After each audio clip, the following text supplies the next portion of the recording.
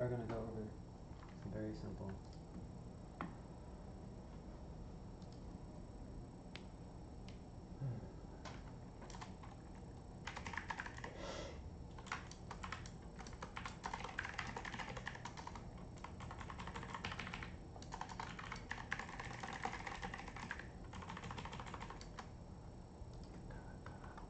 Now, I am going to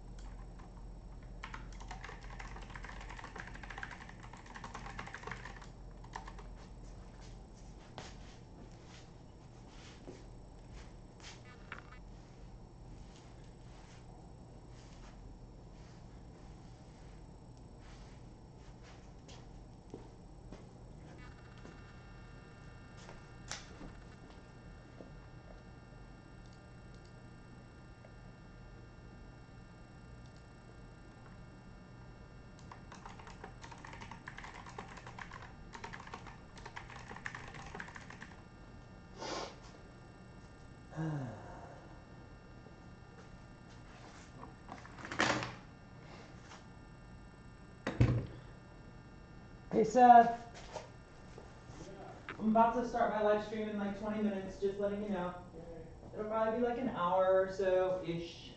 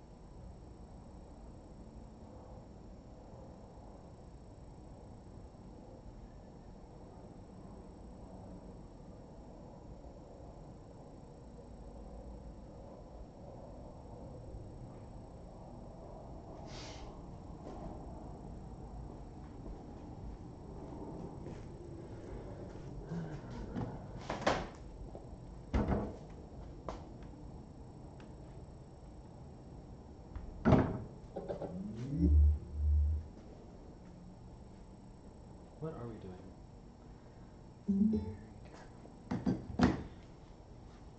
This is not.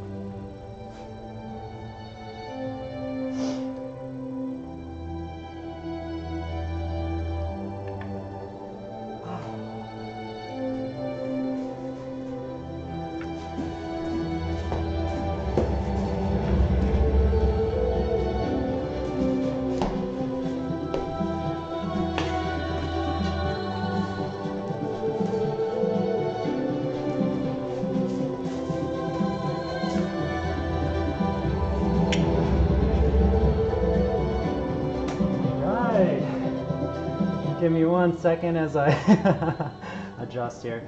I'm still getting used to all this. Welcome to Flotrix. It is Ken. Today we are going to do sword basics. Let me know if you guys can hear me okay. Now, I am not a master of swords or anything like that, but I have been able to get away with some sword tricks that I feel are really good for performances. So today we're just going to learn the very basics for anyone that's stuck at home that happens to have a stick, preferably shorter. I'll go over a couple sticks that I think work well, as well as possible swords. I do not want you to use a real sword, no machetes, no, I don't know, butcher knives, none of that. That's for the other class that Ken doesn't teach, you know, some other country. This class is sword basics, so we are not learning how to fight with the sword, rather to perform with the sword. And by performance, I usually mean circus performance or dazzling XMA martial arts style performance. The style that I teach is not contact sword. I'm not going to teach you how to spin a sword with your elbows. It's really awesome. It's not my specialty, but I will show you just some really nice smooth moves. So even if you are a contact sword spinner, you might be able to use a few of these techniques in your flow as you transition between your awesome contact and not. For everyone else, I still feel like this is really good. This is gonna be a really good primer. I don't want to talk too much. I always tend to talk a lot, but just a few shout outs and then we're gonna just get started. I want to read off everyone that's here. Still catching my breath here. First and foremost, I want to thank FloToys and Dark Monk for sponsoring the channel. Hope you all are doing well. This virus thing has been pretty crazy, and I hope you guys are acclimating and finding creative outlets. Maybe spending more time with loved ones has helped you grow in some pursuits. You get to figure out, you know, what you can do. I feel like anytime that you meet challenges, you find creative ways to deal with it. And that's also with spinning, you know? Like when you're spinning, if you never were challenged, it really wouldn't nearly be as fun when you actually were able to do what you needed to do. And I feel like that's kind of the same with life too, you know, without challenges, we don't really have much to build our character off of. I feel like, you know, life can get a little too easy. With that said, I'm definitely not happy that everything is the way it is, but I'm definitely moving with it and making the most I can. I think that's the point. We're gonna keep moving forward though, but I hope you all are doing well. Please send me a message. Since this is a live stream and not just a video that I usually make, it means it's interactive. So that means if you message me, I'll be able to respond and answer your questions as you're going through these moves. I hope you all have a stick or some sort of mock sword that is not sharp. And again, any questions, just be sure to message. I'm looking at YouTube as well as Facebook. I'm gonna go ahead and read off right now. Let's see. Wow, got quite a few people in today. I'm just gonna read off very quickly so we can get started, but I just wanted to shout out to Wesley Smith, Anthony Taylor, Muhammad, Joe, Sandrino, Terry, Badana, Emerson, Jennifer, Nex, Nicholas, Susan, Matthew, Renato, Joe, Ehrlich, Madeline, Spencer, Leah. Anyone else I missed? I see like more people are kind of falling in. And Ike Flo is here. Good to see you. As well as Yandertail. That was my very quick rendition. So let's go ahead. I'm going to move over here. Please let me know if you can hear me or if you have any problems with audio. Let me just go back over here for a second. Boom. Okay. So, well, that's a little choppy. Let's get rid of that. Hold on. Boom. Okay. I'm going to get back to the main camera. Yeah, I've got a new thing for you all that I wanted to do a little bit later that will hopefully help as a teaching tool, but that's not quite yet. So, if you're at home, oh, come on now. If you're at home, you might not have a sword lying around. That absolutely makes sense. Or you might have a kid's sword lying around if you have kids. But I'm just showing some basic ideas. You could grab even just like a plastic pipe, or this is just a stick that I threw on some fancy adornments to make it look more fancy like. Obviously, you can just find a dowel if you have one. You can take apart your broom and swing a broomstick. Now, the broomstick's going to be pretty big. I'm not suggesting that you cut your broomstick in half, but if you want to cut your broomstick in half, you'll have it more like a sword. And then I'm going to mostly be teaching with my Dark Monk Fire Sword. Be loving this one. This is not a contact sword. You don't see the big weighted tip, but what you will have is good enough grip for two-handed, and the balance point is right pretty close. It's like right around here somewhere, pretty close. So what did I mean by balance point? Balance point is the center of balance, and all props have, well, basically a center of balance to some degree. That's basically if you were to hold two fingers out, where would it balance? This is very important to know because as you translate moves over from other props, you're going to find that the closer you are to the center, the less force or the less effort it takes, kind of like your hips. I don't know, anyone that's done martial arts knows that when you throw someone, you throw them with your hips because that is where all of your center of balance as well as the most force comes. The farther away you are, give an example, like if I hold my arm out this far, if I were to try to push something, I would have a lot less strength than if I kept it close to my body and I put my hips into it. This has a lot more strength behind it than if I were to use this. That's because the farther away you are from the center, generally speaking, the less strength you have to really propel and push forward. So everything kind of pulls towards the center, and that's kind of the same with props as well. When you're using a sword, the closer you are to the center, generally the more control you have on it. Does that mean you should always be grabbing the center of balance? Absolutely not. But you should always be aware of where it is because that's going to be where you're going to manipulate. Most of the time, especially with swords or staves or nunchucks, you find the center of balance and you grab slightly off. So it would kind of keep the sword falling forward a little bit. And that's kind of what you want. Now, there are some swords, I don't want to say they're poorly made, but their center of balance is way up here. Like it's way up into the sword. And what you're going to find with that is you're going to get tired really fast because it's almost like, have you ever held a sledgehammer? And when the end is really heavy, it just makes it want to fall over, which gives you very little control. So if, for instance, if you can spin anything, if you ever grabbed a sledgehammer, you would find where that center of balance is, and you'd hold up higher, and that would give you more control than if you held it far back. The farther back you hold with weighted tip, the more power you can have when you swing it, but you also have much less control. So as you want to get more control, you grab more towards the center, and I mean, that's more for fighting. If you wanted to be more of a fighter or whatnot, you'd grab it a little bit lower so you can get more momentum, more force in your swing. Sometimes it works for flow, but not as much as you think. I got a few questions. I just want to make sure, I just want to check what people have said, and then we're going to get started here. Yes. All right. Everyone can hear okay. Love to see a thumb roll. Audio's good. Excellent. Excellent. All right. Also, I want to make sure everyone knows, please keep in mind, I do not know all the terminology that sword people or flow people use. And I know it's kind of funny, but most of my style came from nunchucks, and it was before we were integrated into the flow art scene. So I may use different terminology than what you're used to. Just bear with me on that one. The technique's still the same no matter what title you give it. And keep in mind, again, this is a sword class, so it's going to be half of it is going to be the style. And then the other half is going to be the actual technique. I feel like with sword, especially if you want to be like a ninja, you're going to want to be able to learn how to use your hips and your body to create the motion instead of like just using your hands on its own. Your body's going to say a lot. I feel like with sword especially. Yes, I'm walking over here too because I have a couple notes that I want to make sure. Yes, because I want to make sure to remind you all not to use sharp swords. All right. So we're just going to start with some basic stretches. I'm going to go back here real quick. Especially with swords, we're going to do a lot of shoulders. So I want to kind of just go over some basic shoulder stretches. And I think I'm going to turn this on. We're going to try this out here. Check this out. So I've got this new, I work on projection mapping, and I've been doing a lot of crazy stuff with that. But now that I'm home, I'm like building tools to help me teach. So I have this to show you where the hands will need to be as you're doing some of these stretches. We'll use this again. Basically, all we're doing right now is we're just going to move our hands in circles. Once we hit 12 o'clock, they're just going to cross over and go down. As you can see, there's always a symmetry happening with that.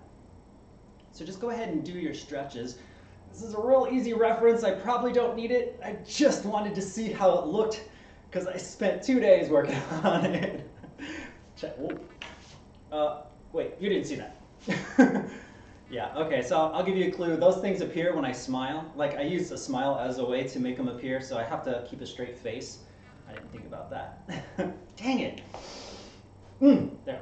Gosh, I just realized how hard this is going to be. Okay, so we got these. Now we're going to reverse the stretches. What we're really looking for is, as we're going up, we're trying to reach past the fingertips into the air. So we really want to feel that stretch so it really pulls up on the shoulders.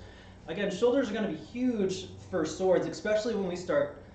Most of the moves, deal with extensions of the arms where you want to have big circles. When you come back here, be sure to kind of pull your hands backwards a little bit. So just a little bit back, just to really feel that stretch. So as it goes up, you're reaching above the ceiling almost, and then you're pulling backwards.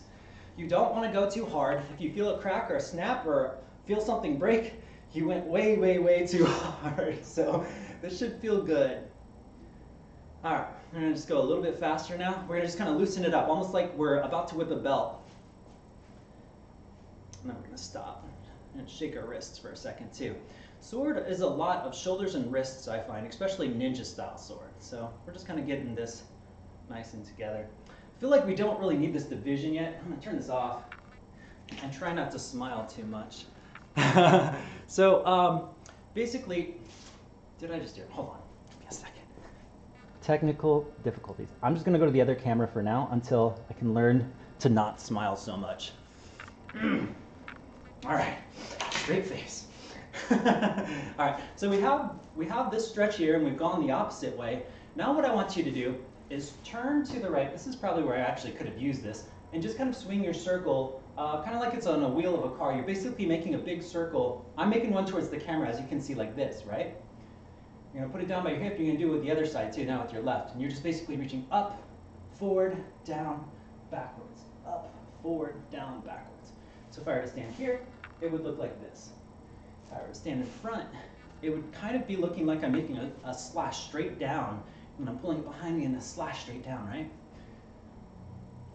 This is going to also be a technique that we'll probably learn a little bit later. There's a sword technique that works with this. I'm going to turn over here now, and we're going to kind of do something slightly different. No, I am going to turn it back on. Boom. Do something slightly different. This may... See, I get these new toys, and it just botches me up. Boom, we're back. Okay, got a smile? Goodbye. Okay, perfect. So now I'm going to stand here, and you can quite see that we're just basically we're following the pattern of the circle, as you can see as I divide my lines up.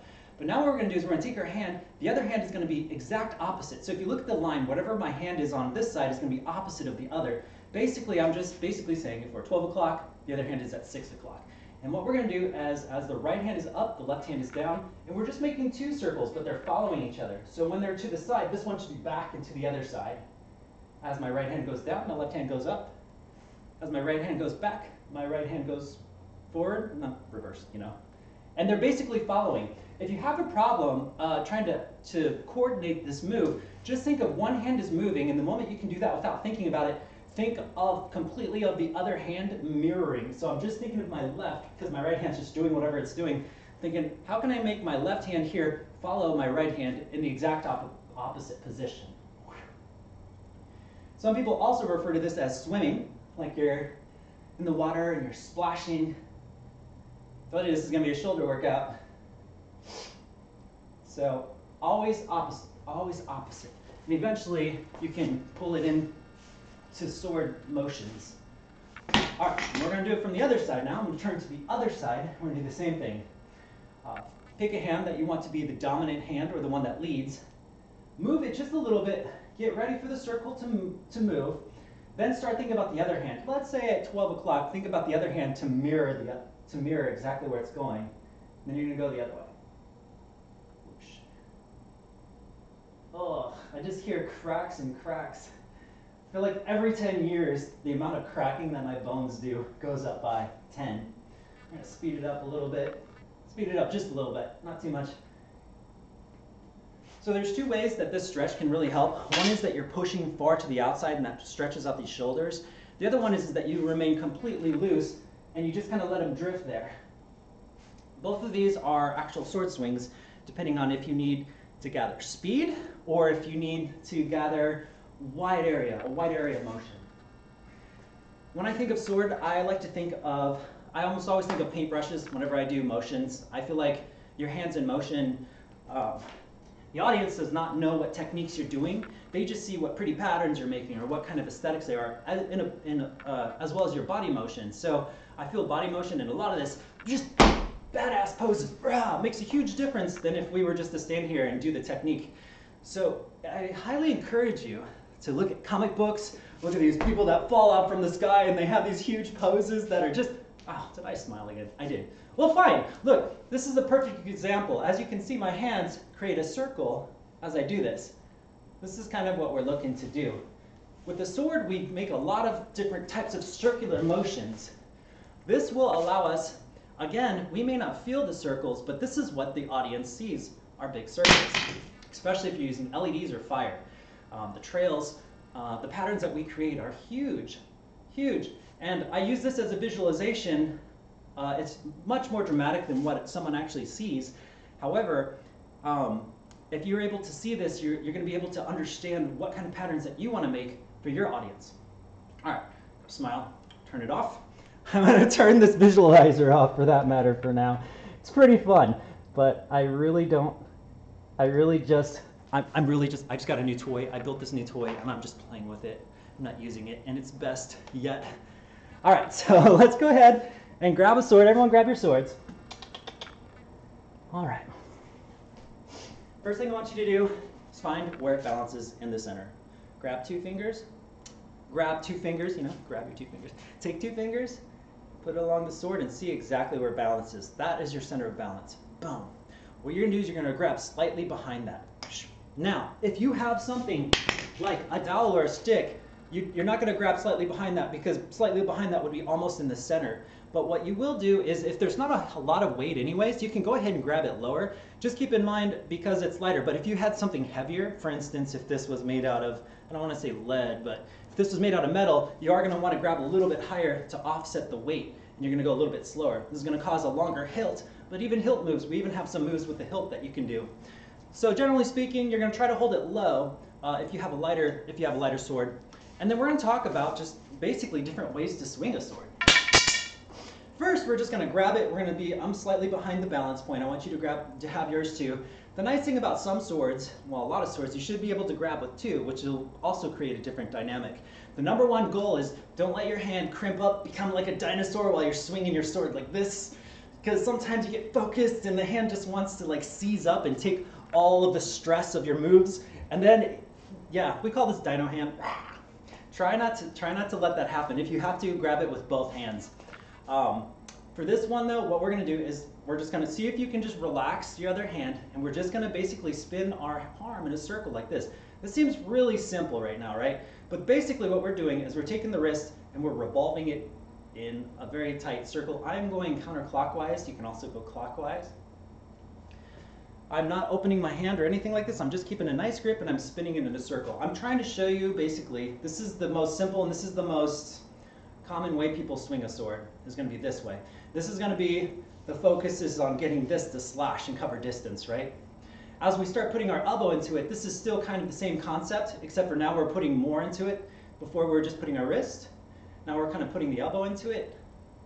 And then we can bring it back into the shoulder and we can put it more into an extension, or we can really reach out and go as long as we possibly can. These are all the different ways that you can swing this in a circle by doing the same idea.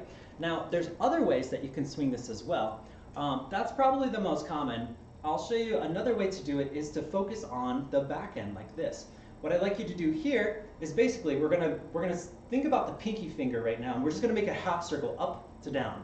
This is gonna be a leading point. We can't finish the motion until we can do the figure 8, so we're just gonna let it drop. We're gonna pull it back to the top.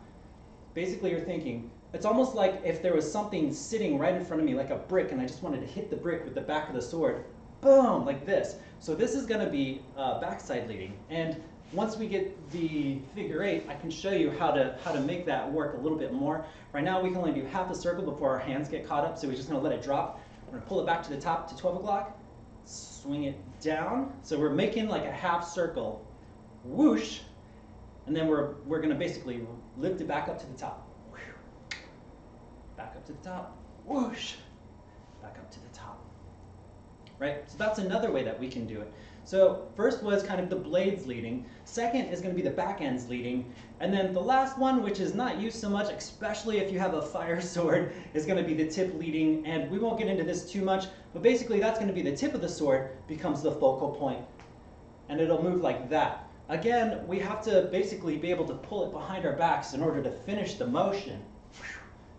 You're not going to see this too much because, again, with the fire sword, And if anyone is planning on learning this and trying to do fire sword, the flame is like engulfing your hand the whole time. You'll just end up screaming and dropping it. So I don't recommend you do that. If you don't though, go ahead and practice the same thing. Instead of the back end leading and doing the half circle this time, the front end is leading. You're putting all your focus here, creating a circle, dropping it.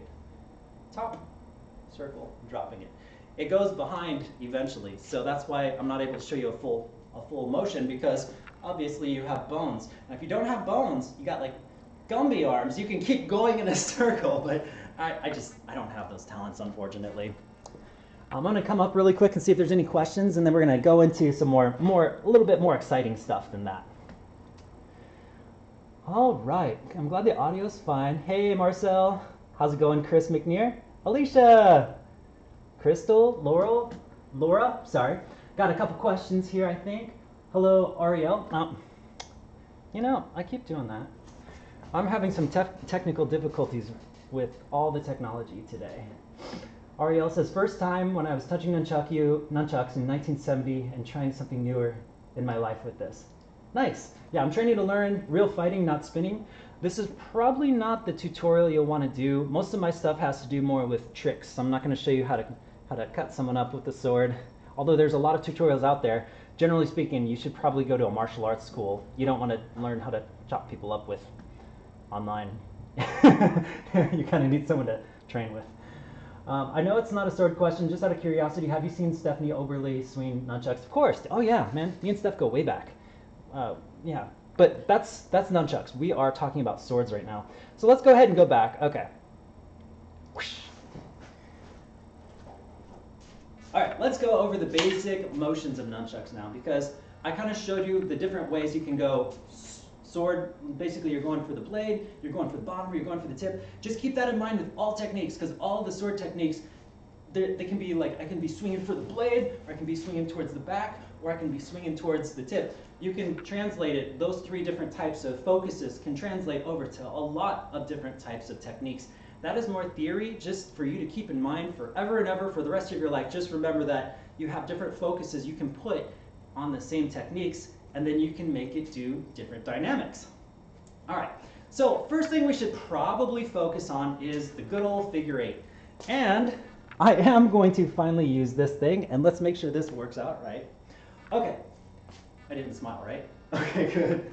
We are going to go ahead. First, I'm going to talk a little bit about planes. We're not going to get too much into it. Planes, if I were to stand in front of an audience, I used to have to explain this. Imagine there's a box. Hey, there's a box. Imagine there's a box. There's a wall to the side. There's a wall to this side. There's a wall in front of me. There's a wall above me, but you can't quite see that because my bad programming. There's a wall below me, and there's a wall behind me. This box is how you create the shapes to an audience member, to anyone that's watching. Planes, I feel like, is very important because a lot of times when you don't have the right planes, your control or even your throws, like right here, this is a very straight plane, so it looks like it's a circle. It's following the front plane here.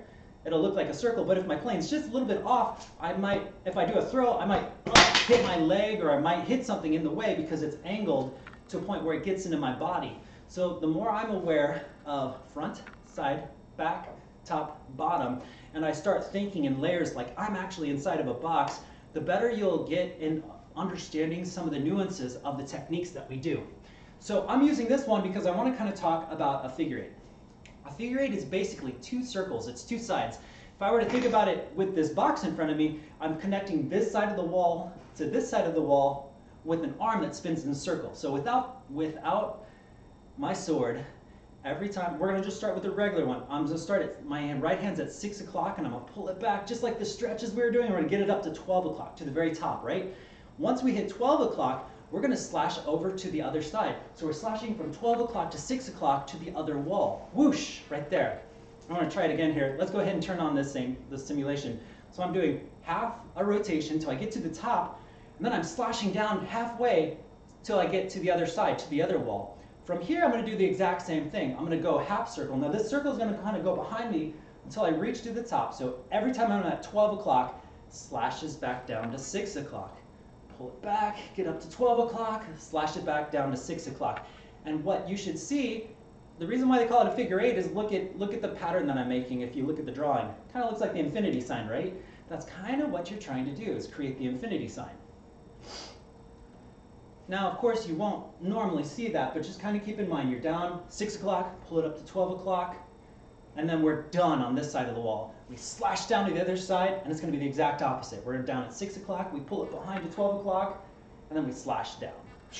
I'm going to do another demonstration or another trick, because I've been programming a lot. Okay, goodbye. Go, go, go, go. There we go. Gosh, you know, I should not have made smiling the trigger for that, because that gets really difficult. I'm going to do one more thing just to kind of help you out with this. It's another experiment, so we're going to give it a shot here and see. Let's see here. All right, here we go. This is going to be fun if it works. Okay, boom. Now you can see I'm creating a circle and slashing to the side. Now I'm going to stand to the side over here and kind of show you the same thing. As I cross my body, it's at 6 o'clock, pulls up to 12 o'clock, and it slashes down to the other side. So from the side view, it looks like this. 6 o'clock to 12 o'clock, crosses down. It's down to 6 o'clock, goes up to 12 o'clock, crosses down. So from the side view, you'll see I make really nice circles, yet from the front view, you can see this nice little X. Isn't that awesome? Here, look, it's me with kind of a half cut off head. Why do I keep smiling? Ah. All right, there we go. Here. I'm gonna go ahead and check. I'm gonna go check for questions really quick, but you can watch my amazing little live animation of myself. All right, I'm gonna see if anyone has any questions right now.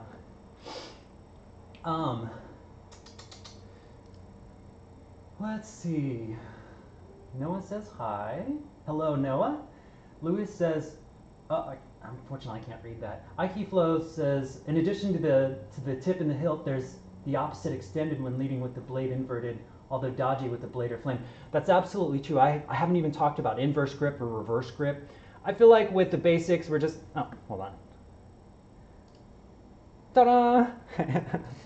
Just having a technology day, I swear. Yeah. I just feel like in this one, we're probably not going to work too much with reverse grip. There's a lot of great things you can do with the reverse grip in terms of flow, especially at throws, because your hand's all ready to go with that. Oriel says, Ken, please don't worry. Everyone likes your skills. Oh, thanks. I try. Nunchucks is really my thing, but there's a lot. Therese is here now. Welcome, Therese. We're just doing some sword basics. All right, I'm going to get back to my little avatar of my ninja guy moving. Hopefully this helps a little bit. This one's going downward, straight down. So if I'm taking to the side, 6 o'clock to 12 o'clock slash down, 6 o'clock to 12 o'clock slash down. We start by extending our arms like this because it makes it a little bit easier. We have more time. But as you start to get the feel of it, remember what we were talking about with other forms of motion. First, we're going to tighten it up to our elbows. So now we don't use our whole shoulder. I'm going to turn this off for a second here. Oh, there, yeah. I'm totally messing up here. Give me a second. I'm going to have this guy up here out of nowhere again. How do I, there we go. Troubleshooting my own software. What's going on? Now that you can get, no, I'm smiling. Okay, it's whatever. Now that you can get full extensions of the hand, what I'd like you to do, you can probably already do this, but kind of tighten it up now. Get it into the elbow and kind of lock your elbow into your side and see if you can get the same swing, but without the full shoulder motion. And then as you can get that, you're going to try to kind of extend your arm out and just see if you can get it in the wrist. Now as you go for the wrist, you're basically going to lighten up your hand a little bit. You may even realize that a lot of your grip is between your thumb and your pointer finger. That consists most of the grip, while this is a very light grip on top of this. This will allow you to spin it better. If your hands are locked, you can still get it, but do you see how much my wrist has to bend in order to accommodate the swing? But if you open up your fingers a little bit more, your hand is a lot more relaxed, as it's kind of using its own, it's not so locked into place. And this will also allow you to do like multiple spins with it. But kind of get used to, as you start to feel the tightness, to kind of loosen up your three fingers just a little bit, but keep a nice tight grip with the pointer finger and the thumb and coming across like that. So here, see how I can't quite get as deep as if I just kind of open it up and take it into the 2 fingers. That's a nice deep circle. Use your own discretion. You'll have less control as you open up the other fingers. There's more chance of the sword flying out of your hands if you're not doing it right, especially if you're far away from the balance point, because the force is going to want to push itself away. So use your own discretion at that. Now, obviously, you're going to want to do it with the other hand as well. So, gosh, yeah, you're going to want to have to learn this with both hands. So at least for the next couple minutes, I just want you to practice the same kind of motion. Same thing that we did before. I might as well record it again. So we're going to start at 12 o'clock, slash over to the other side to 12 o'clock, down to 6 o'clock, take it to 12 to 6. So always slashing downward, slashing downward. Every time you're at 12 o'clock, it slashes down to the other side. 12 o'clock slashes down to the other side. Go ahead and practice both sides. And if you can already do that, well, then practice the other motions. For all the people that kind of have the idea for this, I want to make sure that you can also do this with, for instance, if we did the blade side or the hilt side, you can also do the same thing. Let's see here. It's going to be, oh shoot. That's going to be, well, okay. So if you were going to do the hilt side, that's not really a basics class. I was just kind of showing you that it is possible to go hilt side with the same thing. So if we're doing the slash here, we can do the same thing with the hilt side. It's a little bit trickier, but basically you start off on this. If I was to do this motion, I would start off right hand inverting to where my pinky finger is almost pushing out. Again, this is not a basics move, but for anyone that has the figure 8 down like this, go ahead and see if you can do this. Kind of lead it with the hilt side like we were talking about. And what you're going to do is you're going to pull it up to 12 o'clock like this. So let's see. It's going to go up to 12 o'clock like this, and we're going to basically swing it down to the other side to 6 o'clock to 12 o'clock. 6 o'clock to 12 o'clock. There's going to be like this really interesting grip that has to be done in order to do this motion. This is definitely not a basics move. But I know some of you guys have already done sword, so practice that while everyone else practices the opposite hand basic figure 8. I'm going to come up here, see if there's any questions. Give it a few shots. Watch the little awesome avatar swing back and forth. What do you guys think about the new technology I made? Hopefully it'll help as a teaching tool. All right, I just want to see if there's any questions. See if there's any questions. All right, just finished chucks. Great.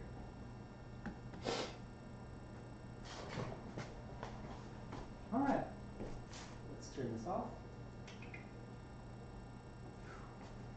Next up, so we've got the figure 8, like this. I kind of want to go over something a little bit more fun before we get into more of the flowy stuff.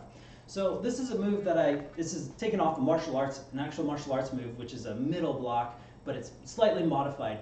The actual motion will look like this. You're going to take your sword, you're going to hold it with your dominant hand, you're going to take your other arm, and you're going to kind of like, it's almost like you're going to, like you're elbowing the side of the wall, right? Boom! Imagine some invisible ninjas right there, and you just, whoosh, right there, right?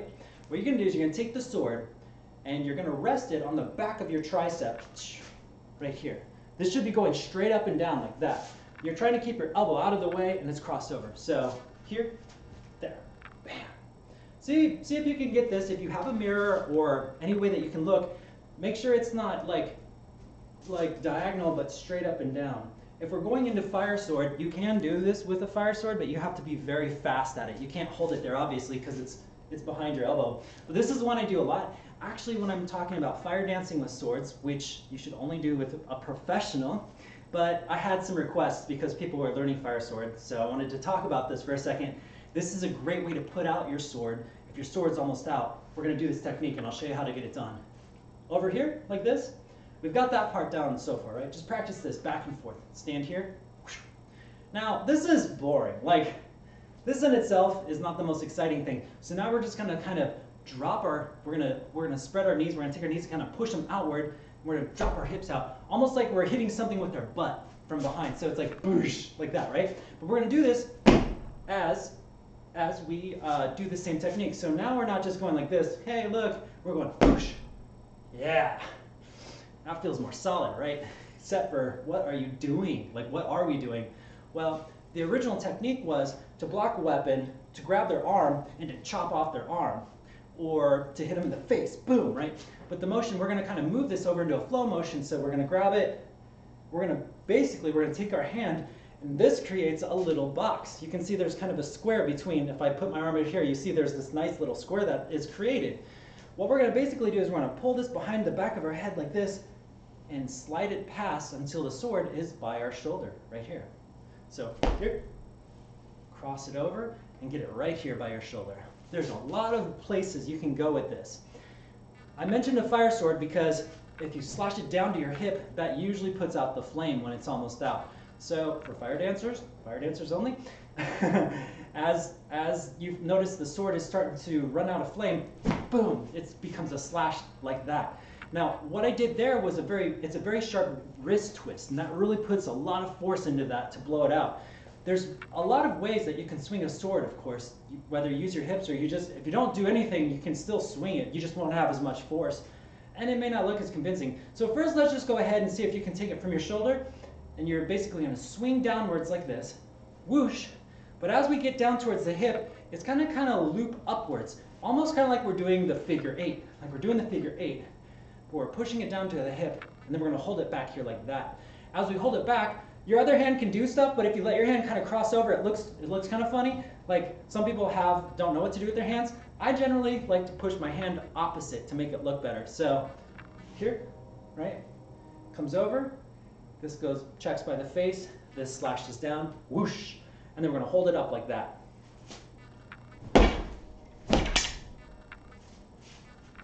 Slow motion. Hey, I could probably record this too. Cross, make sure it's nice and vertical, get it behind the head like this. You can grab if you want, you can grab their hair if you want and chop their head off, whatever you want. And grab their arm and chop their arm off. There, now we have combat. Hey, someone had asked about combat sword, I guess that's a combat sword. Oh no, there's blood everywhere. Alright, I play too much video games, you can tell.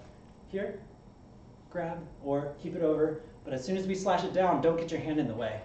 That's a no-no. Get your hand up. So, now it's really cool. It works, you can slash down like this is great, but if you lean towards the side that you're slashing just a little bit, it also adds a little bit more dynamics. So instead of just going, again, without your body, it works, but if you use your body, there's just this whole nuance that happens in terms of your presence, and it feels better too. So here, slash, hands over. We're gonna work off this. This is a combo. If this was a fire sword though, it's blown out. If you're not, don't worry about it. Again, I have some fire dancers asking about this, so I had to add in those little tidbits. Oh look, got it again. Okay, you can tell that definitely new to this technology. Funniest thing is like, I built it and I'm struggling to use. I keep accidentally using it. I guess this is going to be helpful though, because in future live streams, I think it's going to be really handy to have these visual devices. I just have to use it a little bit smarter. Okay, do I have any questions so far? I'm going to go ahead and read off what I can see here.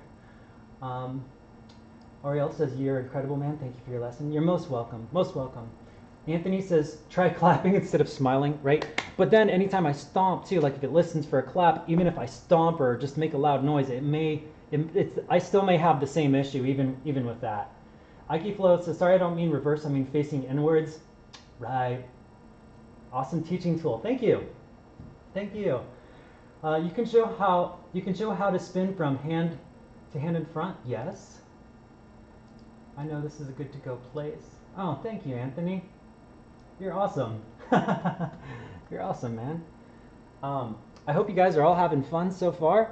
Keep practicing this ninja move. I'm gonna continue forward just a little bit, but also just want to let you all know, of course, there's a lot of us that are grounded, but I used to be a full-time performer, and then Corona just kind of wiped out all my gigs. So I really want to work harder on making good live streams to help you out. So ask questions. If you have any questions, ask them, because it's better than a video, because I can help you right now. And with that said, also, if you do appreciate what I'm doing, please feel free to leave a tip in the tip jar. You can see it down below. There's a PayPal for a one-time, or if you want to join Patreon and have exclusive access, I've done over 100 videos just for Patreon donors. You can also go to patreon.com/flowtricks. That's my pitch. let's get back to the sword. We're going to do the special effects again. There we go. All right. Honestly, this is my favorite part of chucks, so, or of any kind of prop. Learning to flow with it, like all that flow moves. All those flow moves are great, but for me, actually, the most fun part isn't going to be the flow moves that connect them together, but these individual martial arts moves. The thing is most of it doesn't connect as well as like when I teach you the figure eight and how it connects into other ones. So we have to learn a little bit of both. We'll get back to the figure eight soon, but I want to build off of this. So we here, right? Again, there's different ways you can do this. And imagine if you didn't stick your arm out. If you didn't stick your arm out, I really want you to think about this. If you didn't stick your arm out, if you didn't lower your body, if you didn't swing over to the other side, you literally could just do this, and it's the same move. Over, cross, down, right? But is it the same move? Is it? Do you even feel the difference? Like here, you know? Just wham, I just slayed you. And this is more like, hey, I don't know, I'm like patting you on the back, you know? But like, this is ninja, this is sword, so we want, did I smile? Okay. So I really want to emphasize the different ways you can swing. Now let's talk about this final swing now, because it doesn't have to be this sharp snap. But what I did there was, as I was swinging downward, and once I hit the middle of my body, I flicked it like it's a whip, right? So it's from here to here. So my wrist is twisting here to here. This is what creates an immense amount of force, right? As opposed to if I just thought I'm moving my arm in a line, it looks like this. But if I use it like a whip and I flick it as I move down, we have like this very sharp force. Again, great for putting out fire swords. Whoosh, straight down. Hey, I see Sam. Yeah, I was kind of making this video for you and I totally forgot to tell you about it, Sam, sorry. But I figured I would answer your questions afterwards and just get this video out regardless. I'm gonna turn off this visualizer. So this visualizer turns on every time I smile, which was a horrible idea on my part, but I thought it was great. So again, what we're gonna do, hold out the elbow, get this over the head. Now think about the way you swing. You can just slash from your hand down. You can also think about taking your wrist and twisting it to the side, and that will give it a nice sharp motion.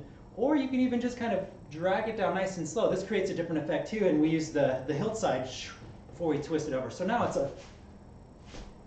from here. Now what we're going to do from here, again, we're talking about regular swords here. The back of the blade, oh man, go away. Okay, hold on. You know what? We're going to keep that on. Go away, you. I have to stop smiling. It was the worst idea to make smiles make this thing turn on. So I'm going to kind of take my hand and I'm going to slash it back to the other side. It's almost like I'm using the back of the sword to cut open my stomach. In a pleasant way though, because it's flow, so it's like whoosh, whoosh. What's going to happen here is, okay, I'm going to go over to the other camera for now, because I cannot stop smiling. Never realized how much I smile until I had to, until I made something that worked for it. So as we slash down to this side, what we're going to do, one is we're basically using the hilt to drag it across our stomach. Now, again, we're talking fire sword, you're going to kind of keep it further away from your stomach. But if we're talking just a regular or an LED sword, we're going to kind of pull it across to this side here. So, whoosh. And what's going to happen here is it's almost like what you can see is I slash down like this, right? I'm very closed. My body is, if you look at it, everything's almost like a box and everything's closed. And what we're doing is we're opening it up. So as our hands cross, we're taking both our elbows and sinking it back like that. And that's going to create a different visual. So it's almost like the trap has been sprung, now we're opening it back up. So practice this motion here too. Keep the feet nice and wide apart. Take the elbows and sink them back. Like this. As this happens, you're going to kind of twist your hips towards your hand. So the hand with the sword kind of twists over to that, and it'll put you in this really nice stance. So elbow up, whoosh, comes across, but behind you get your head through the box, you slash down, wah! You just cut a ninja in half, but here comes another one. He's too dangerous, you cut yourself. We twist over to this side. This opens up a lot of really cool moves from over here. obviously we kind of have our hand behind our back, but go ahead and see if you can get to that point first. Again, if it's sharp or if it's something you don't want to touch in your body, you just pull it further out like this. We're basically using the hilt. We're dragging hilt side like this. Okay, I'm going to answer some questions really quick and we'll keep going. Grade A swordsman. What's up, Sam? Therese says, good move for a cane. I'd love to see a video on that one, too. All right. So once we go here, the sky is pretty much the limit. But what I'd like to do is we're just going to kind of reverse it from here. So now what I'm going to do is I'm going to go ahead and I'm going to use the back of the blade and we're just going to kind of put it up by the shoulder like this. So cross, slash down, blah, just cut across my stomach like this. And now I'm pulling this up. It's just going straight up towards my shoulder like this. Boop. Again, if we're talking swords that you don't want to touch your body, just kind of keep it a little bit of a distance away. It doesn't have to touch, it just helps. Right? Once we lift it up, we're going to do kind of the same thing. We're going to see there's this hole that's created. There's this little triangle that happens, if you can look really close, between the elbow, my hand, and then my shoulder. It creates this nice little triangle. So as I pull it up, we're basically going to take the hand and we're going to duck through it to pull it over to the other side. If you want to think of it in another way, I'm basically taking the back of this hilt, it's on this side of the shoulder, and I'm pulling it over to the other side, here to here. It's almost like if you were to look, we're at a 45-degree angle this way, and it pulls it over to a 45-degree angle that way. Let's see if maybe the divisions will help this time. Let's go ahead and go to divisions, see if this might help a little bit more. Boom, all right.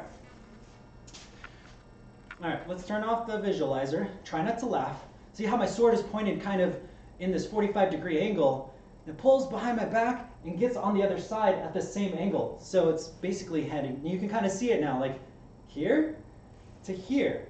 And if you look at the back, I'm trying to keep the sword pointed downward the whole time. The tip of the sword points downward the whole time, whoosh, like that. Whoosh. So from here, it comes up and over. I'll turn off the divisions for a second. So, I'm going to go over this move again. Cross, raw, slash, cut across the stomach, pull it up here, pull it across to the other side. Right? The moment we pull across to the other side, what do you think is going to happen? Where do you think this is going to go? Can you guess? It's going to go, wow, slash. I smiled. Oh, blood's everywhere. Slash. And what I'd like to see is as you do the slash down, really try to reach behind your back. This is just for theatrics. Whoosh, like that. What's going to happen is, all right, come on, turn off. All right.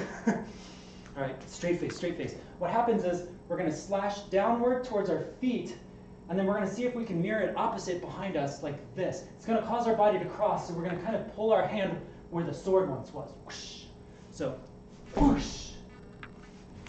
And the full motion goes cross, stomp, cut across the stomach, rah, comes up here, pulls over to the other side, and whoosh. It's kind of like a golf swing, reverse. Rah, hit a home run behind you, I guess. There's like a baseball coming and it's coming behind your back, slash, over, like that. And that's your first full combo. All of these are basic moves, but it's your body movement that sells it more. Again, if you don't put your body movement, you can go like this. You can. It's pretty lame, but smiling. It's pretty lame, but it works, right? So keep in mind, well, even with martial arts or with anything, your hips, your toes, everything creates the force and just the believability that it's a sword and that you're a ninja comes from your whole body being the prop and not just the prop you're holding. When your whole body is the prop, it's a completely different experience than when your prop is the only prop and the body's just this rock that sits very still and does moves. Even if we did, no matter how we could sell it, if the body isn't integrated with it, it's a huge difference. It's a huge difference than if you could feel it like rip open, like it's just a huge difference. And all that's body motion, and that body motion is the technique as well as the technique. All right, I'm going to answer some questions. Front camera. Look at this. I think I'm starting to get it. Whoa, all right. Less technical difficulties. Does anyone have any questions? I know it's kind of a long combo. I can repeat it a few times. And Sam, I still got you. I got some personal lessons that I'm gonna show you because I know you gotta get your sword on. So, all right. No questions. Oh, fantastic. All right. Let's go ahead and go back to I'm gonna go back here. I'm gonna record this one more time just so people can demonstrate it, and then we'll work on something new. Here we go. We're gonna do, you know what we're gonna do. Here we go. Whoosh, slash down, right? Cut across, over, slash. All right. Watch that for a second. Dude, it's like I have clones. This is great. I'm gonna stand over to the side and it'll be kind of the same thing. Slash, so, slash, okay. Kind of watching to see here. That's really hard for me to follow. That's a long one. But kind of follow along and see. The little red guy is me.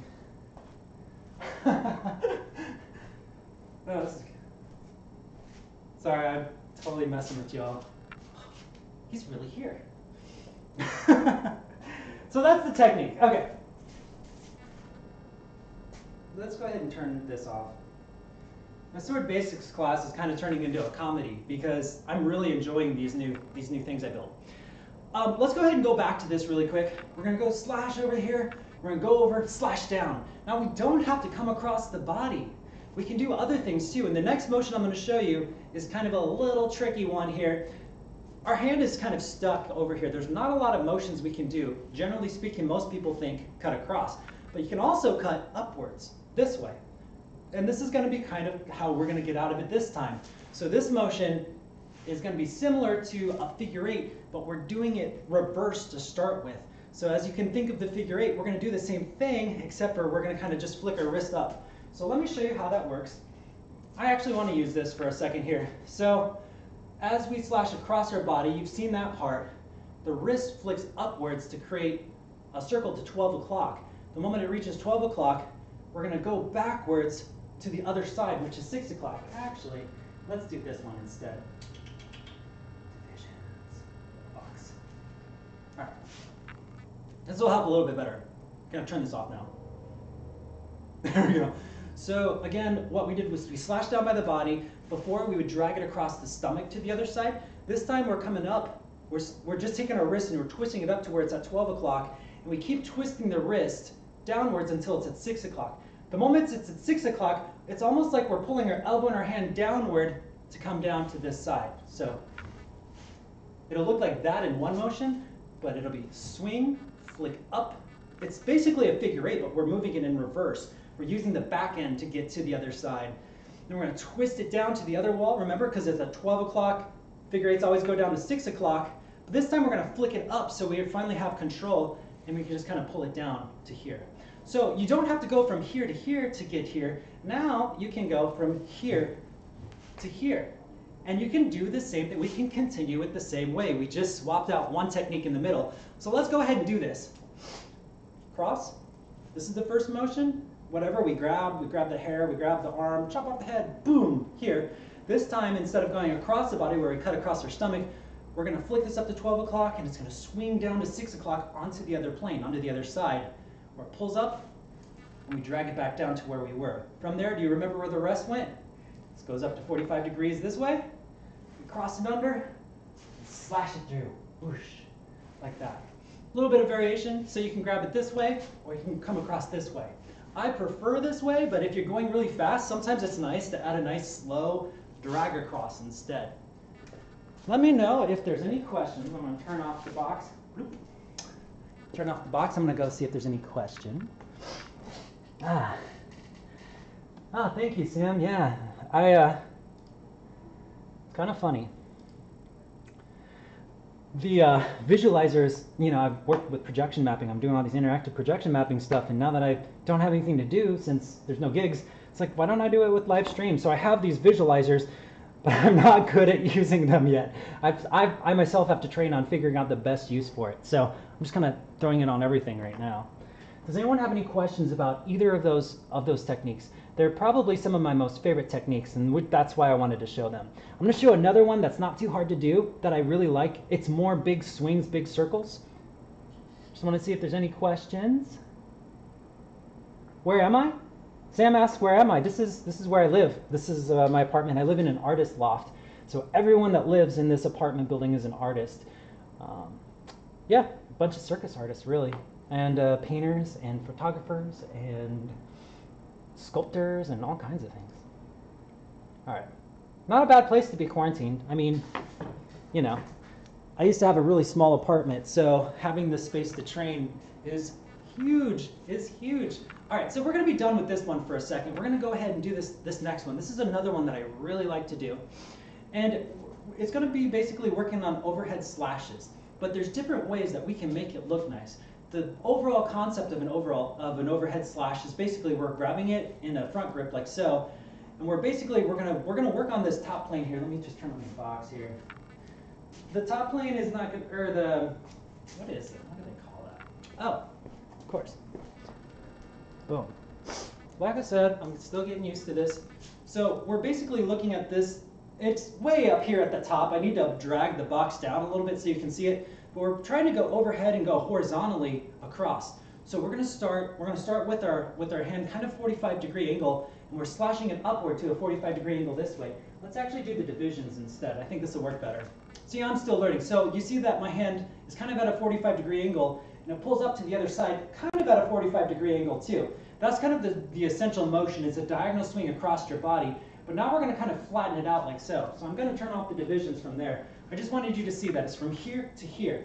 Once we reach up here, you're going to kind of bend your elbow over the top of your head, kind of like how we've been ducking through, except this time we're thinking about, imagine that the sword is scraping across the ceiling. The ceiling is right over your head. So you can't hold it this way. It has to be very flat and very horizontal. So we cross it over. It's going to be very horizontal. It's going to go behind the back of your head until you get to the other side. We're no longer 45 degrees at this particular moment. As we end up, though, we can twist it up that way, but just kind of see first if you can get it kind of nice and even, kind of nice and horizontal. The moment we get to the other side, we're going to slash down to our hip. And it's going to be kind of the same thing that we said. You can either pull it forward like this, you can kind of drag it out and then whip it at the last second, or you can create a flicking motion where your wrist kind of flicks right here at the point of where you would make a strike and pull it down. Whoosh! And hold it down. This is a very simple one to start with, but we're going to add to it. Usually when I slash across my body, I usually put my hand in the opposite spot just because, well, this would necessarily be kind of a protection method. But I think it looks better than if your hand was here. You know, if you're like, ha! Or if it was here, ah! Oh, shoot. It works, but yeah, let's keep this on for a second. It's kind of making the number 8. But just remember, we want it very horizontal across the top before we cross it over. Here, whoosh, slash. Here, whoosh, slash. Super easy. I don't think that would be too hard, so I'm going to move it forward just a hair and show you like when it starts to get a little bit more fun. Smile. Thank you. Okay. The next part of this now is we're going to add footwork to it. Now, usually when we do footwork, we go in the plane. I'm always looking at this plane in front. So we're almost always taking 180 degree or 360 degree steps when we're doing flow sword. So the first step is going to put my back towards the camera. So if I had a line that moved back and forth, I would definitely stand to the point where my body is hitting the exact line that is perpendicular to whatever plane we're trying to create. That sounds really complicated. Just think one step back side, one step front side. You don't want to take 90-degree steps for this one. We're not taking quarter steps, we're taking half steps. And what we're going to do is we're going to take our right foot, whatever hand is dominant, so I'm going to say the right foot. If you're left-handed, you're going to use your left foot. You're going to imagine that your opposite foot, the hand that's not the non-dominant foot, is going to kind of go up on its tiptoes. So you're going to raise up your heel on this one because basically we're going to use this to pivot. This is the pivoting anchor. So whenever we do turns or whenever we try to do a pivot, we take our shoulder and we match it to our knee. So our shoulder and our knee are kind of centered, and that is kind of centered over the toe. So if you could take a long nail, because you know that's what people do. If I have a long nail, there's a nail coming from my shoulder down to my knee, down into my toe. It's a very straight line down. This allows me to, when I do my turns, that it's very straight. This becomes an anchoring point that allows me to turn without losing my balance. So if you want to practice this without a sword first, you can kind of do like trunk rotations like this. But the moment you get ready for your turn, give it a nice deep swing, like swing backwards, go nice and easy to start, and then move shoulder, knee, foot, all aligned, and you're basically going to lock it in and kind of try to hold it as your body spins across and drops. Yay! Amazing. So, the essence of turning is good because if you do a turn and you just kind of walk over, it's a little bit different than if you're able to like swing it through. A lot of it's just thinking like your dominant hand, whatever has the prop, is going to be the one that's lifting, and then the other one's the stabilizing force that stays in the center. And it's almost like, what do you call those things? Like a spirograph. But your foot and your hand that's spinning is going to be making all the pretty pictures. So here, cross it over and do the other side. Now if we had a sword, what we're going to do, you remember how we did this motion here, right? We're going to add this to the sword, but we're going to do it slightly differently. As we swing it up to here is when we take our step. Whoosh, right? So now we're going to kind of, again, we're going to kind of put our shoulder and our knee and our toe together. We're swinging this up towards the head as we take the step, right? Whoosh. Now what we're going to do is we're going to exchange feet from here. So twist. Now what's going to happen is I'm going to put my force over in my right side. So my shoulder on my right shoulder, my knee, and my foot are all together. And my left side's going to move backwards. And I've stepped all the way across. But I'm ready to do some massive swing. The moment that I land, I'm going to put all my force back into the swinging foot. I'm going to slash down. Whoosh. So it'll look like this. Oops. Try it again. Slow motion again. Everything's on the left side. We're pivoting. I understand that like pivots may not seem like a basic movement or a basic sword move, but it really is essential for a good sword, I feel like, is to be able to move and not just stand still. So understanding how to do turns and pivots, fantastic. If you're a dancer, if you're a martial artist and you have your own way of doing it, that's great. I'm just showing you how it works for me, the way that I usually do it. Anchor, everything's pinned down. You take your steps, swing, and then this foot is going to swing backwards. And as it swings backwards, as soon as my foot returns, that's when I like finish the technique and swing down by the hip. Then all one motion, it goes whoosh, whoosh. Hey, look, and we're back here, which means what? If we do this move here, whoosh, and we slash down, you have the same options that you had before, where you could drag it across, pull it up, come across, and slash out. So this can also be another replacement for the centerpiece, except it's a little bit more dramatic because you have footwork. I'll do it a couple more times. Actually, I'm going to record this. Let's just record this. Here we go. Okay. Here we go. 7, 6, 5, 4, 3, 2, 1. Here we go. Whoosh, whoosh. Do it again here. Whoosh, whoosh. All right. Use that as a guide. I'm going to actually leave this up for a second here. I'm going to answer any questions. All right. Yeah. Sam says, wow, with starry eyes. Yeah, I love this artist loft. It lets me work. Like this is, it's kind of turning me into a homebody, but it's like I can train here and I can work on projection mapping and all kinds of stuff while I'm in this artist loft. Does anyone have any questions about this overhead swing or what it can do? This one is again, it's another simple motion. I'm just keeping this up so you can kind of see exactly how it's moving.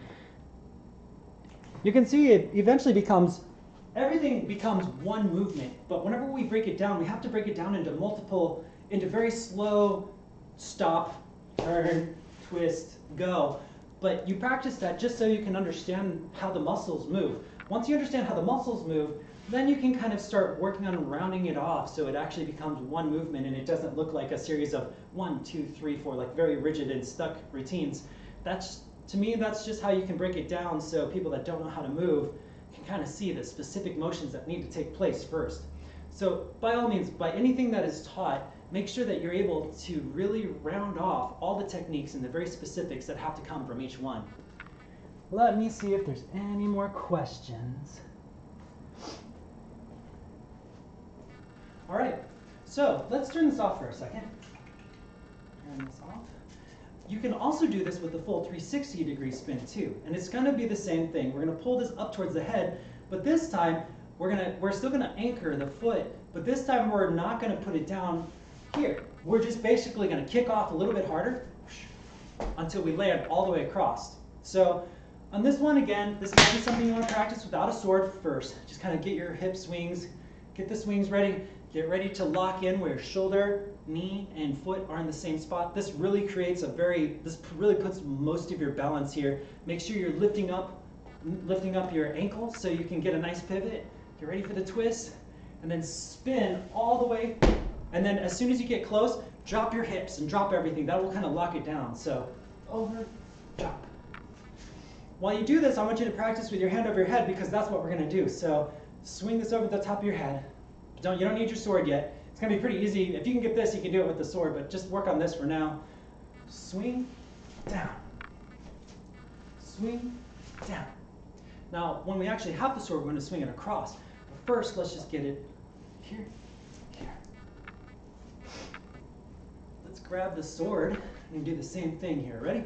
Here we go. Go up and across. As soon as this goes up and across, we're holding it very still for a 360-degree spin.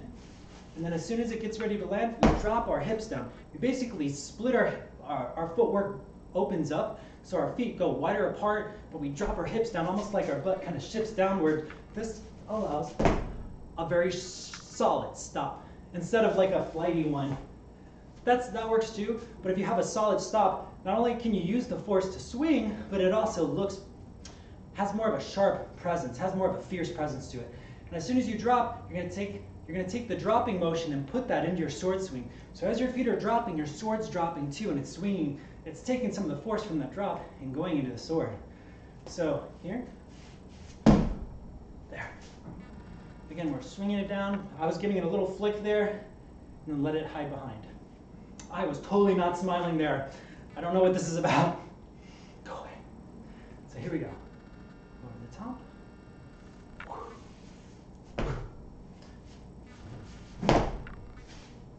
Look, remember? And then we can go from here and finish the combo. Like that.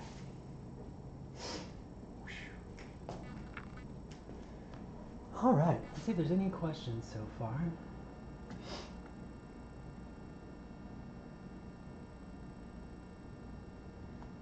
Let's see. Ike Flow says it helps to know. Oh. I know you guys love looking at like just emptiness here. Very zen, very zen. Ike Flow says it helps to know exact alignment to get that figure eight leading with the back edge.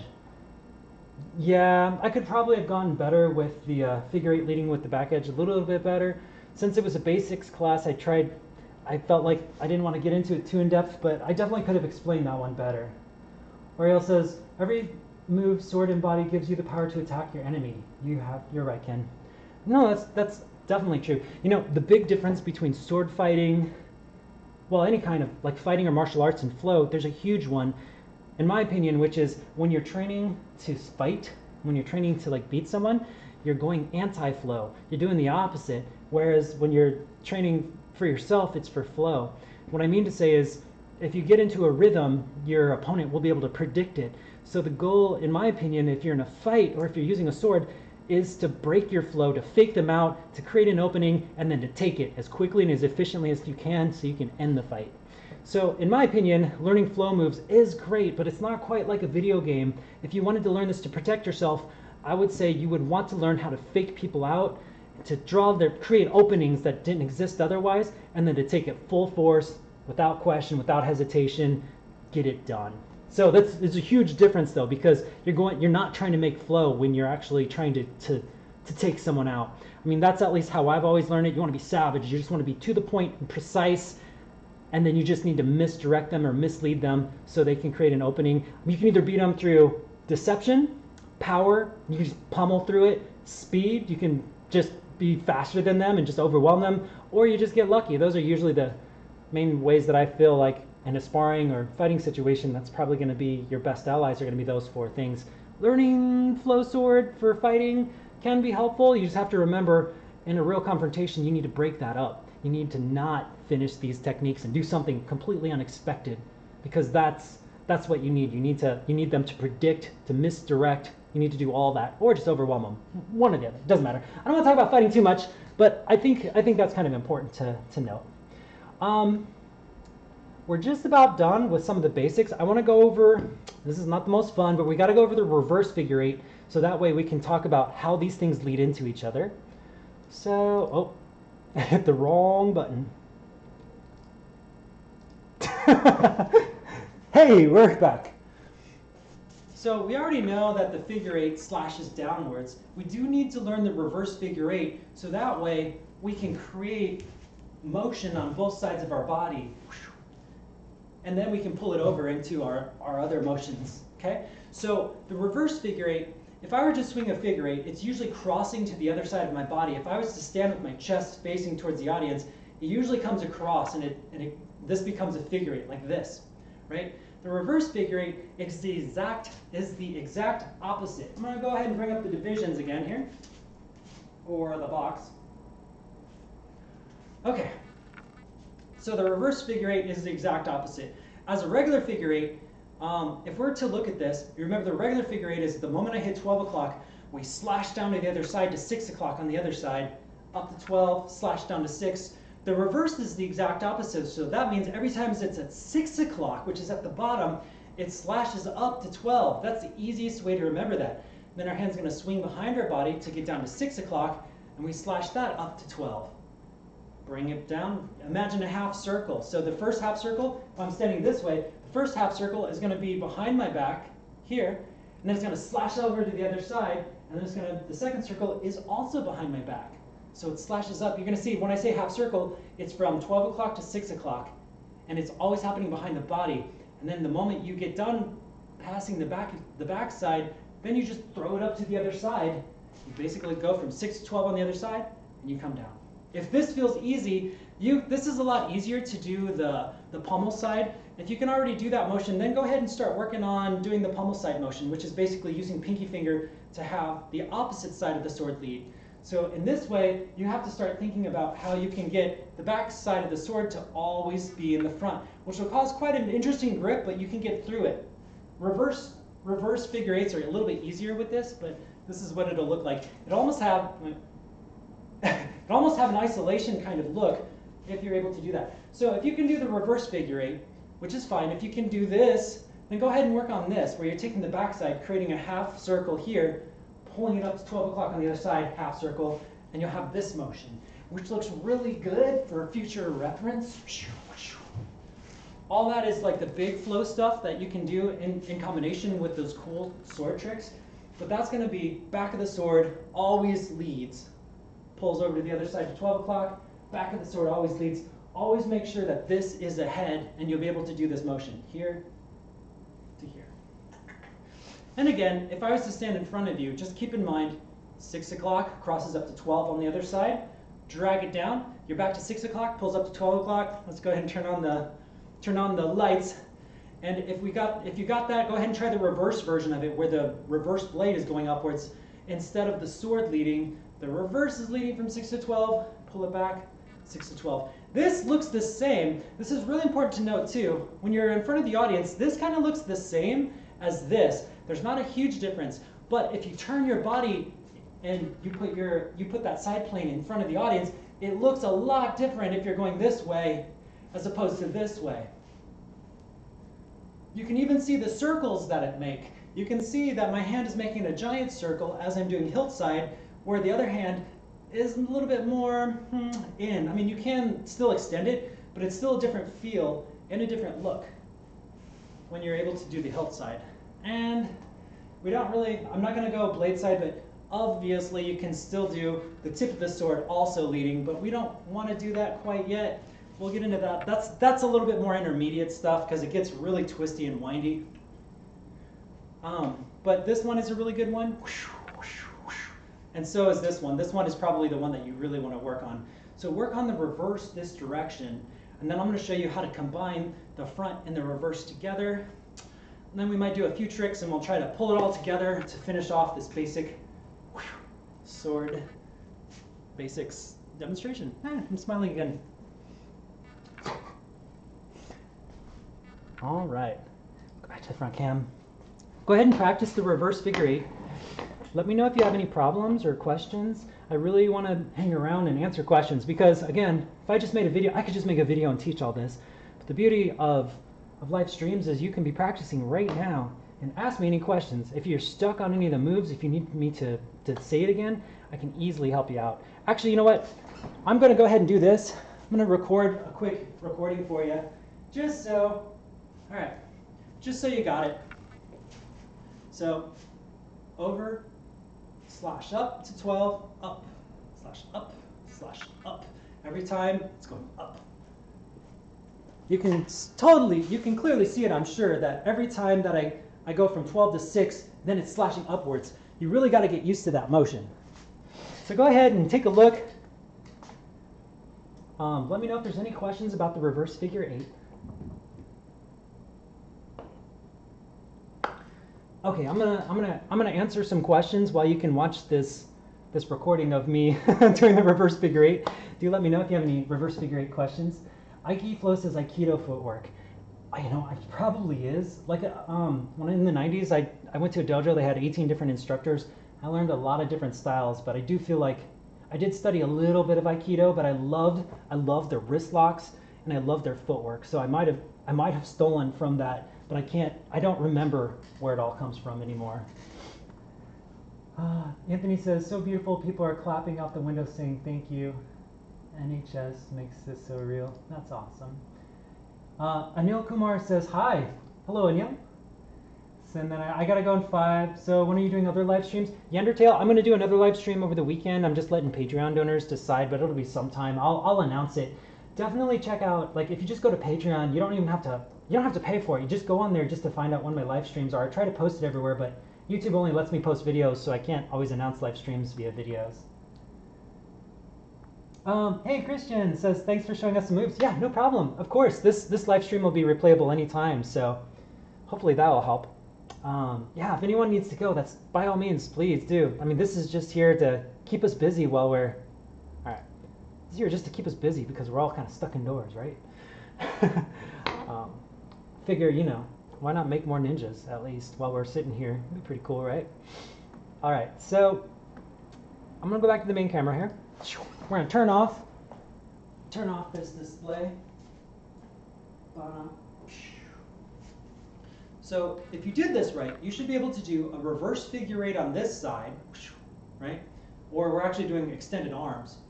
And then you should also be able to do a figure 8 on the other end.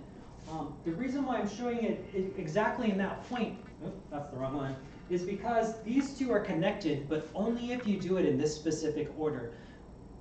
Obviously the reverse, but just bear with me for a second here. So if my chest is facing towards the camera or the audience, if I do a figure 8 to the left side over here, this turns into a reverse figure 8 on the right side, and I don't have to move at all. But I have to learn how to do this technique in order to get it to work, which opens up tons of flow moves. I want to see if I can grab something that you can see a little bit better.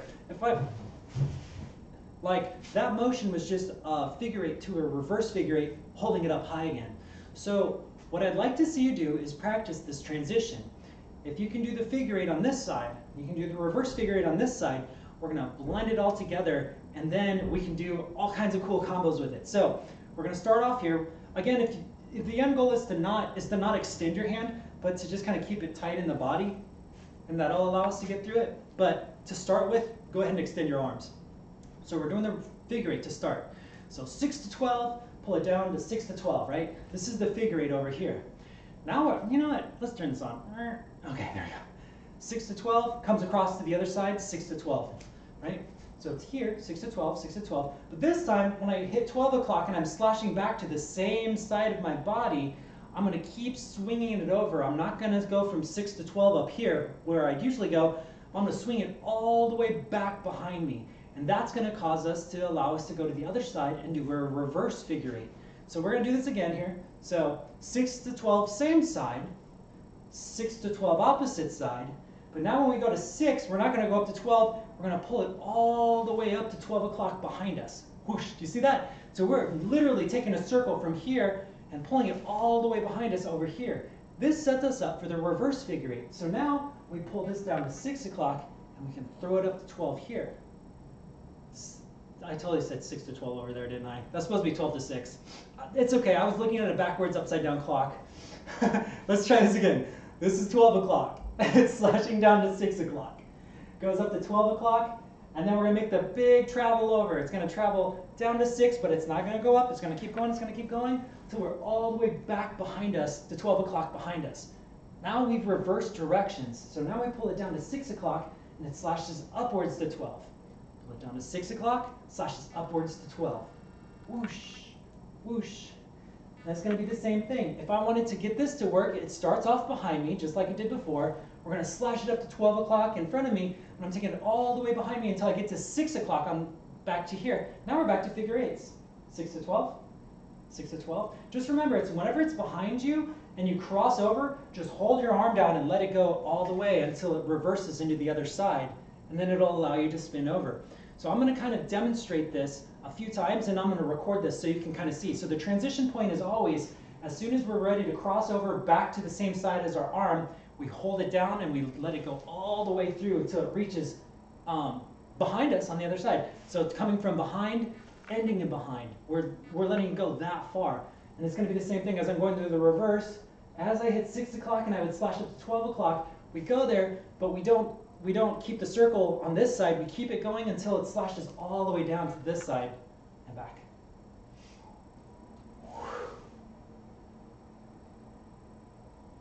Here we go. It's behind me. Whoosh. All right. I'm going to turn off these boxes and divisions just so you can see it a little bit more clearly. I'm going to do a quick recording of it. Let's go ahead and record this big bad boy. All right. 4, 3, 2, 1. Here we go. Whoosh. Right? Here. Whoosh. All right. You should be able to see this now. You can see the cross as it happens. That's kind of hard to see, isn't it? All right. So basically what I'm trying to demonstrate is the transition point. I'm going to turn that off. That's a little bit harder to see, probably because the sword isn't coming through because it's a different one. But just remember, the transition point's always behind, and it's this giant half-moon circle that happens in front of us that goes all the way behind us again, and it's the same thing. The half-moon circle from the reverse is up here along the top of the circle, which is nice to see. There we go.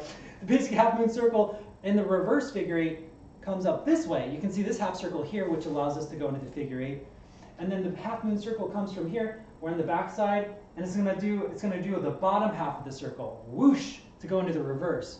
So from here to here, the bottom half of the circle is from front figure 8 to reverse figure 8. And then as we're doing the reverse figure 8, as we're slashing across, we're making this front circle here. We're creating a half circle across the top in front of us to get to the back.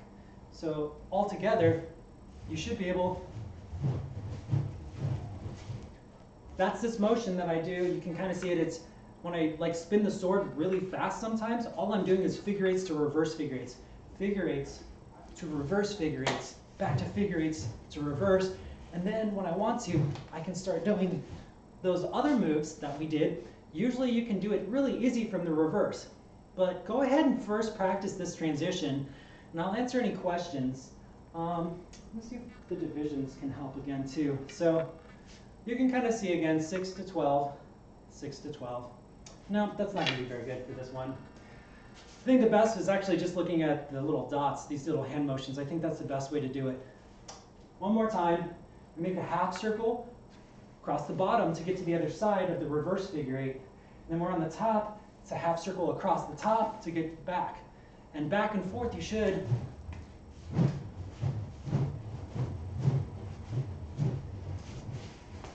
should be able to do a lot of really cool swings now with just 2 techniques. Well, really, yeah, 2 techniques. All right, practice, practice, practice. I'll go back here to the front camera. Does anybody have any questions about spinning a sword like a ninja? I think we're just about done with this live stream.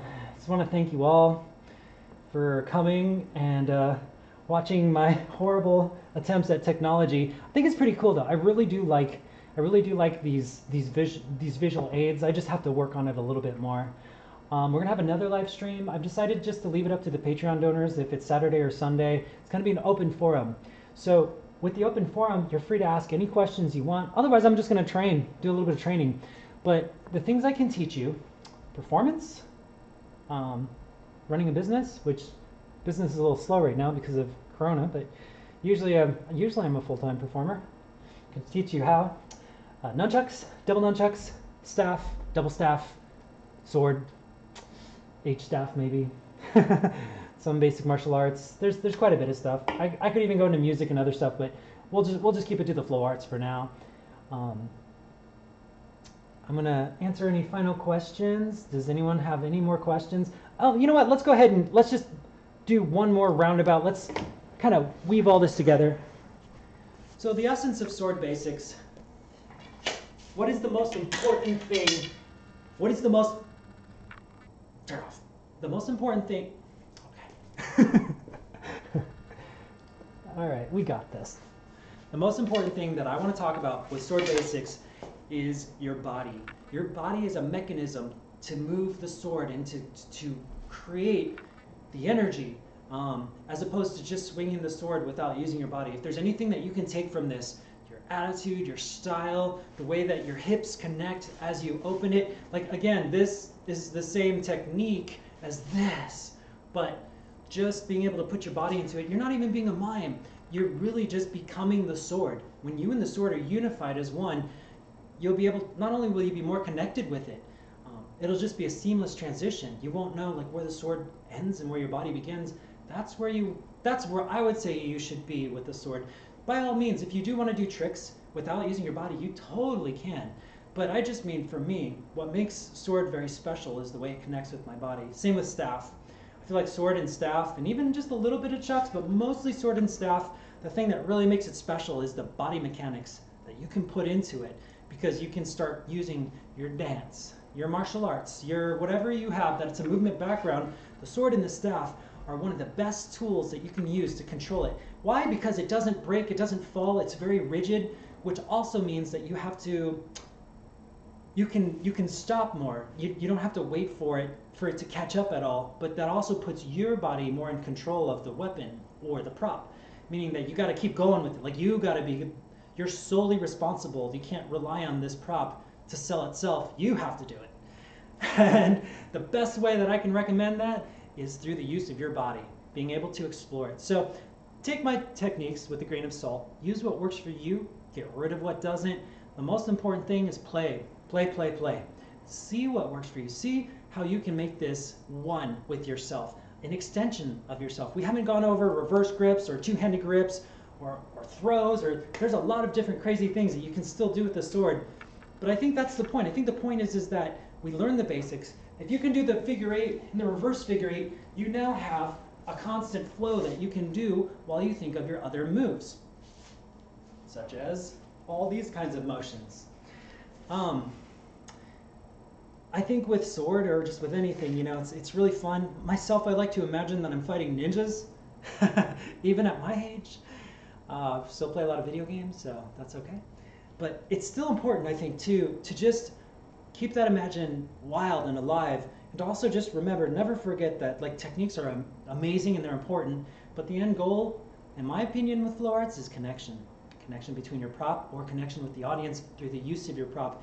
Regardless, connection to me is the most important thing and the prime reason why you do this at all. Because if you had no connection to your prop, you wouldn't spin it. So there's something that emotionally connects you to your prop.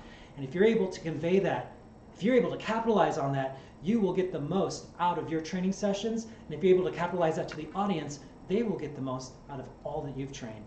So thank you so much. If you have any questions, message me. I'm here, as we all are. We're all just kind of here. And I'm trying to make the most out of this outbreak, this pandemic. So I hope you all are too. Again, if you like what you see, please consider dropping a little tip for a donation. It really makes all the difference. All of my performer friends are out of work that I know of, so we're all kind of struggling. But you know what? It's all about what you can do. It's not about what's happened to you. It doesn't matter where I am. The most important thing is where do I go from here? And that led me here, making these crazy videos and fumbling around with technology. All right, y'all take care, and I'll talk to y'all soon.